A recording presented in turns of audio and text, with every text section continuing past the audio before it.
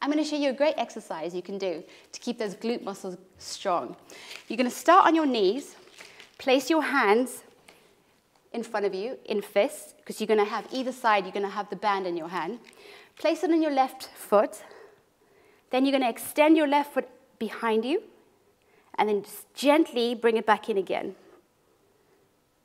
And you can progress this, obviously, to the black one as well. The stronger you get, the quicker you'll progress.